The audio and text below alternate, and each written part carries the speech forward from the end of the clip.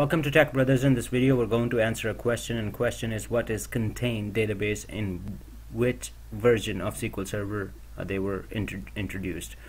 First of all, contained database is that a database that has its security defined in itself. It is not dependent on SQL Server instance login information, so that is called contained database, and it was introduced in SQL Server 2012 and above. So it is a contained databases concept came in SQL Server 2012, and it still stays with 2014 as well. Just to answer the question, that this is very helpful.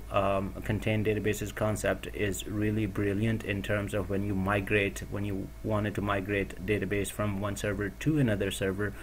In previous versions, what we had to do, if we migrate SQL database from one server to another server, we had to take all the users and logins separately, which can be pain and restore those databases or create those logins on other server in order for us to have a successful migration.